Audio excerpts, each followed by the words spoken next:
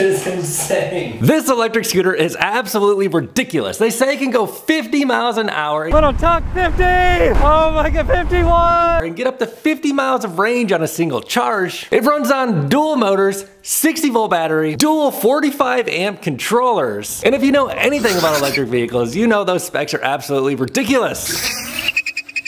Especially packaged into a scooter of this size. Current MSRP is right around $3,000, but it is actually quite a bit on sale in the link below this video in the description box. But is the Emove RoadRunner Pro any good or not? Let's find out.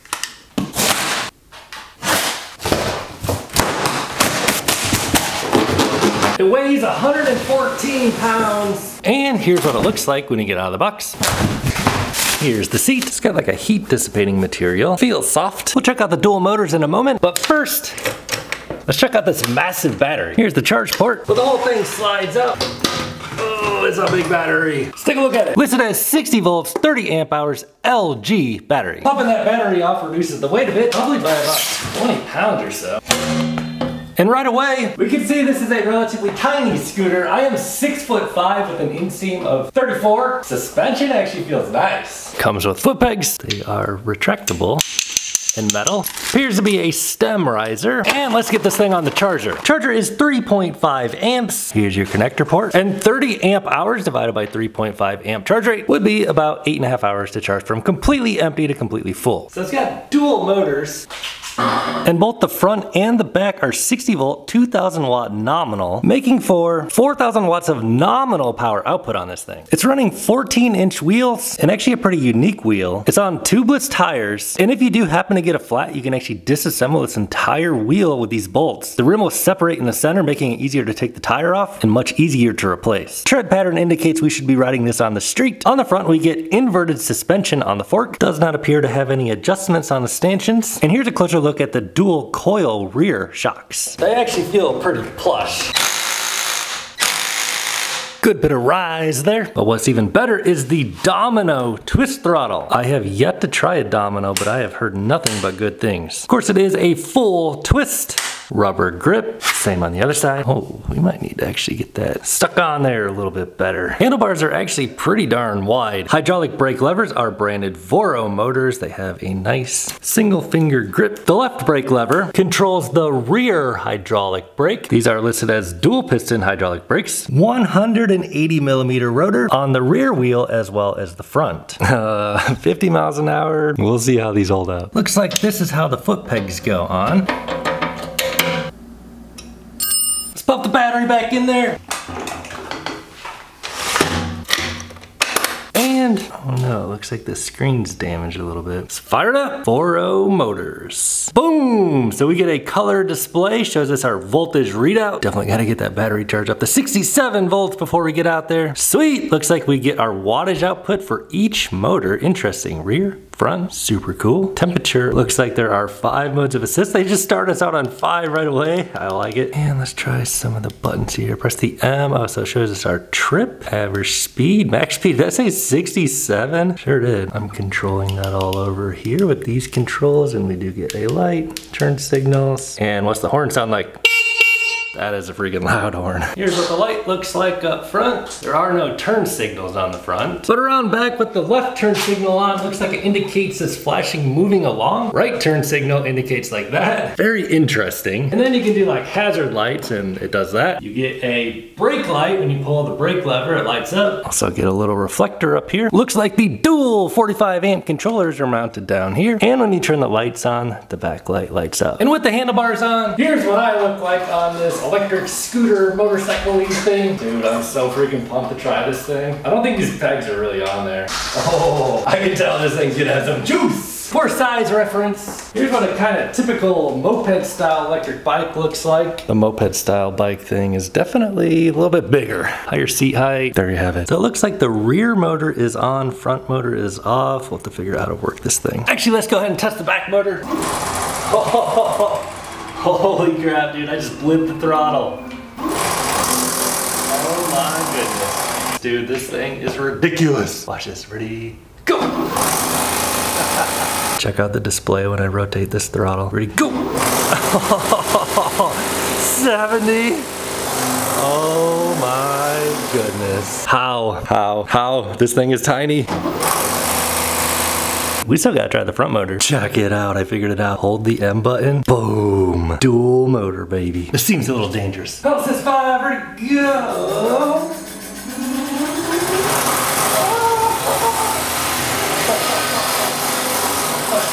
This is insane.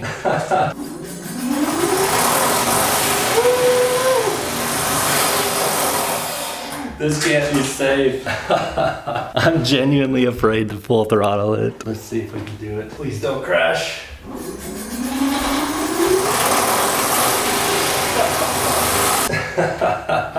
It's not even on a full battery. I gotta show you what's going on up here outside. All right, dudes, let's take the RoadRunner Pro out for a ride. Of course, we're gonna fire up the Strava here and track our official range. My goodness, am I excited for this one. Gotta turn on that battery, I think. Voro motors. Boom, 66.6, let's roll. I'm a little bit scared. So before we get out here and start running this thing really hard, let's try it on 20% grade on rear motor only. We have it on power level 5. So it shows us our power right here, showing 2,000 watts, 3,000 watts, 2,000 watts. And it starts to cut our power 1,400 watts on rear motor only. So it reduces our power there a bit on single motor. Let's try dual motor. So to get it on dual motor, let's go ahead and stop and then hold the M button. Now we are on dual. Now we can see that the motor temperature went up a little bit on the rear wheel using that. So let's go ahead and try 5, pedal assist 5 and full throttle. Oh yeah, we're losing traction. I'm not going full throttle, but yeah, it's pulling us up, scaring these girls a little bit. Wow, this thing got a little bit pep too. All right, let's run it one more time here from a stop. Full throttle, ready, go. Oh yeah, totally losing traction on the front. So I gotta get my weight up here on the front to kind of hold down that front wheel. Whew. Oh my goodness, this thing's got some power. So let's go ahead and try out the polarized lenses. Can you see that TFT display? Yes, love it. And to preserve the motors, not damage them, I'm gonna come to a stop, hold down this M button, switch it back over into just single motor. See what this thing will do on like a lower power. So 1, oh my goodness, this thing is full throttle right now.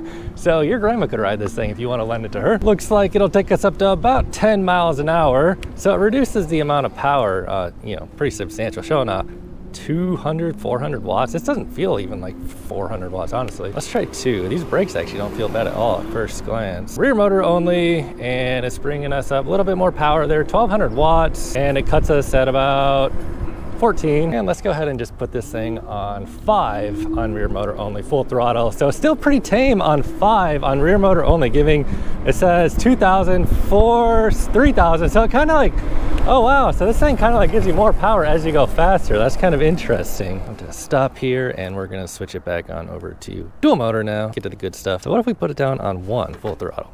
Okay, so like 200 watts, it's barely giving us any power at all. So I mean, you could give this to an inexperienced rider as long as they're on the lower powers. 2, still pretty tame, but it does start to pick up a little bit. Yeah, it's like it gives you more power as you go faster. Mode 3, now we're getting a little bit of wheel spin and just kind of rolling on the throttle, showing about 2,000 watts to each motor. Oh, that thing looks like it's got a little bit more than 2,000 watts. On the dual motor, you better be careful going around turns because that front wheel has got a lot of power going on there and it will tend to spin out on you if you're not careful. So on pedal assist 3, or power assist 3, I should say, already, like the motor's already causing that front wheel to spin out. And I am noticing you get a lot more of your weight over the rear wheel on this. So if you really want to put that power down and you know, maintain control of that front wheel, you got to get up on the front to get more of your weight down. Suspension on this bike is feeling nice and plush. It will bottom out. I weigh 200 pounds. I kind of feel it bottoming out. So I mean, it's not going to be like an off-roading kind of thing, but it's going to be like, you know, plush for like riding over some street riding. You got a nice amount of travel that's soft for street riding. I wonder if you can actually tighten that up. I didn't really look at the settings. Not sure if that is adjustable or not. Oh, let's roll.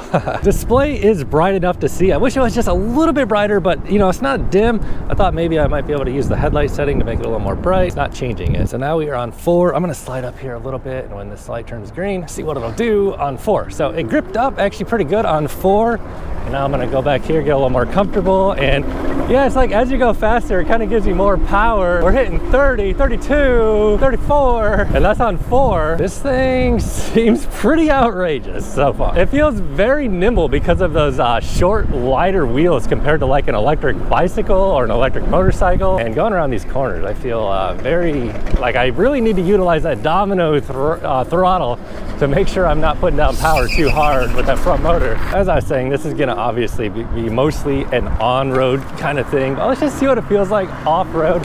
Oh yeah, you can feel the suspension on the back kind of bottom out pretty quickly, easily. Oh gosh, polices are coming. Looks like they're distracted. Let's get out here on pedal assist 5. Holy crap, dude.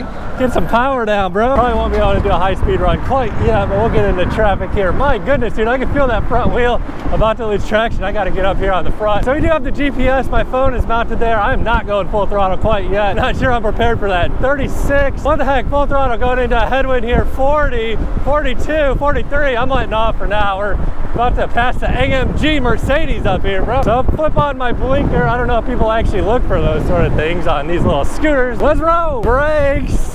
Yeah, they're there, they work. So cruising at 20 appears that the speedometer on board will be reliable. Actually might read about a mile/an-hour low on board. Usually it's opposite. And I gotta say, I'm loving the domino throttle. A lot of like e-bikes and stuff I review, the throttles kind of work like on-off switches. This one actually appears to have like a decent amount of like control and play. Like you can kind of modulate that power a little bit. Now obviously it's on 5, so I mean, so despite the size of this thing, it actually packs a serious punch for its size, and the weight of it is, you know, 116 pounds. Let's go ahead and try this 0 to 20. Seems like an outrageous place to try this. Let's see if we can get this put down a little power. I'm gonna roll on the throttle. I'm not gonna just goose it, so ready, go. 20.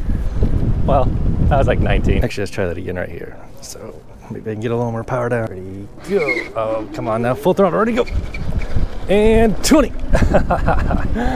So it's pretty freaking quick, dude. Let's go over here, be a little bit more responsible. So hopefully you can see those digits there. And I'm just gonna pretty much try and get most of my weight down over the front wheel, and ready, go. So full throttle now. So it's putting down all the power, and it gives you like more power as you go faster. So holy smokes, wow.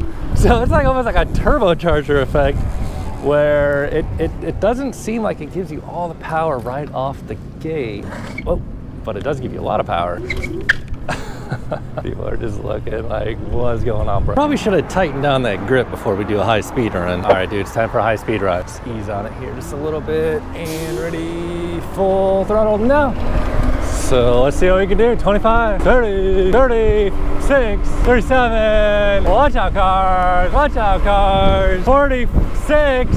Woo! Suspension bottomed out. 47, 49. Little tuck, 50. Oh my God, 51. We better see if the brakes work. I haven't even tried them yet. So yeah, man, I'd say 51 miles an hour on this scooter will probably about do it. Oh my goodness, dude, these things are so outrageous. Peeling out, going 25. Man, that top speed's freaking crazy for something of this size being so low to the ground. Let's see like what just happened if we got like fast next to this motorcycle. Get a little bit of juice, nothing too crazy. Full throttle. Yeah. It's not that fast compared to that. I think it's really just something about, you know, the size of the wheels and the power to weight ratio. I mean, this thing only weighs 116 pounds and has a dual motor. Like, it just whips, dude. That instant torque is so fun. It never gets old. And I about lost it, just like this chick looks like she's about to lose it. So since this does have relatively skinny tires, we will definitely not be taking it out there on the sand. But the benefit of the skinnier tires is we'll definitely have more efficiency riding on the pavement. Those fat tires, you know, they don't roll nearly as nice as these skinny tires. More rolling resistance on fatter tires and more weight. So keeping rotational weight down is really important for, you know, acceleration, speed, efficiency, all that stuff. And I've got to say, despite the relatively smaller size of this thing, I do feel comfortable on it. Like, I'm just kind of like lower to the ground, and I do like the seat. The seat's comfortable. It's like wide, so like it's wide and soft. Oh, he's starting up his car. I'm out of here. It might be a little bit more power than legally allowed in some areas. I don't know all the rules. This is something you definitely got to check the local laws in your area before you just get out on. Lamborghini looking fresh. I wonder what they would say if I I called it a taxi. Really just kind of curious to see how this thing is gonna feel going on the boardwalk. We're pretty much just floating over this, honestly. I barely even feel it. Better not go out there. Oh, when you're going slower though, it's the smaller wheels. They don't really run stuff over as well as taller wheels, even though the suspension is plush. Let's goose it. Feels so ridiculous on this thing. Might be time for an early brake test. Oh gosh, maybe another brake test. All right, well, let's go run it up the California incline, see how much speed we can get and how much is gonna take a toll on the battery, of course. So as you probably already know, the California incline is that hill, 12% grade, 85-foot climb. Whoa, whoa, get up on front.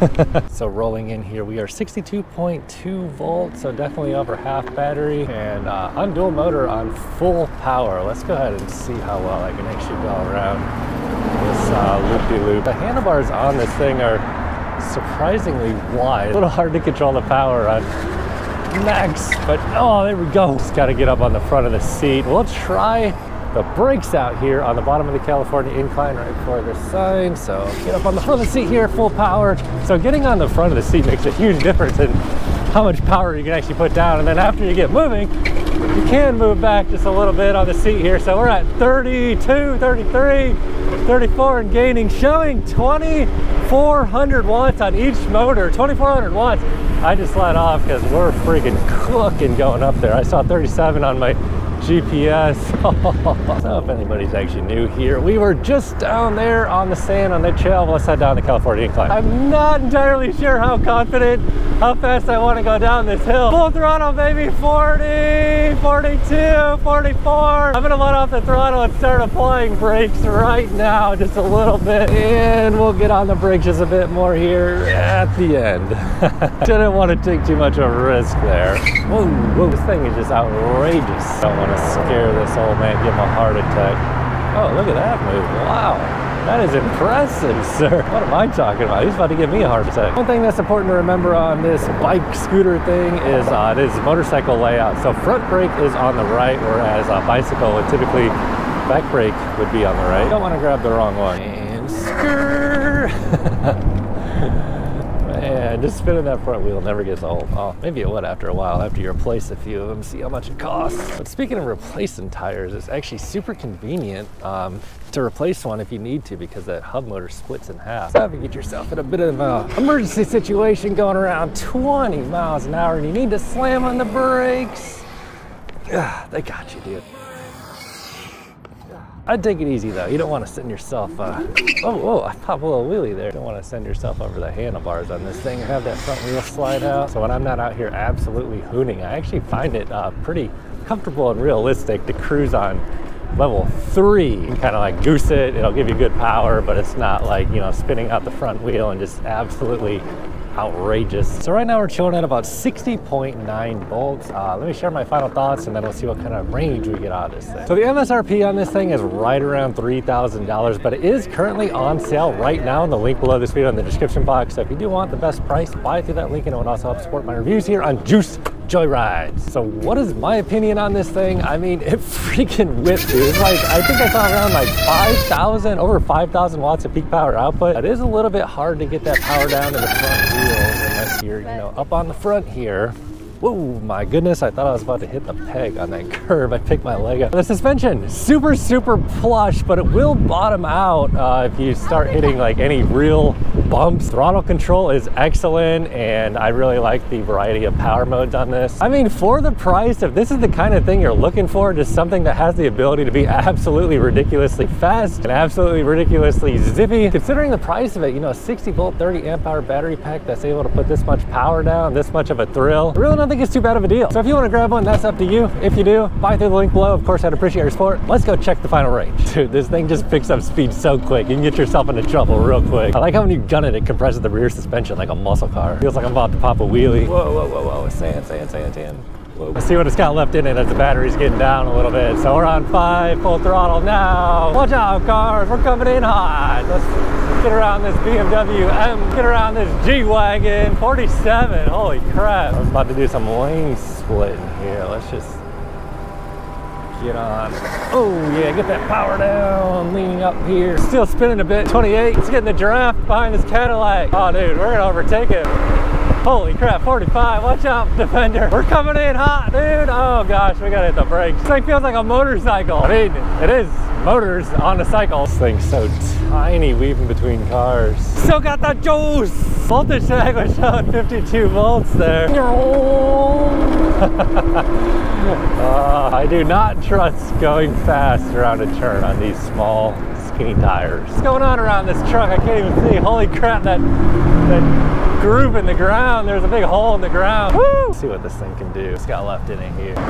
Let's roll, full throttle. This car to my right starting to catch up to me. It's a Prius, what? 40, 45, 46. All right, dudes, hour 27 minutes, 18.21 miles, and it's showing 57.5 volts. When I start giving it a little bit of throttle here, it will dip down and start going from green down to yellow. Still feels pretty peppy though. So 57 volts, I mean, the battery is getting down there. What kind of range do I think that I could get out of this? Probably, you know, 30, 35 miles whipping around the way I was today. Now granted, I was on dual motors the whole time and doing burnouts and whipping around. Pretty, you know, testing the limits of this thing, so you can certainly do more range if you chill out a bit. So 3 grand might be a little bit expensive, but the discount that is going on right now, I do feel like this thing is priced pretty darn good. You do get a pretty good bang for the buck. Dual motor, 60 volt. The level of power output of this thing is pretty outrageous. So if you want to grab one, buy it through the link below in the video in the description box. It would help support my reviews, and of course,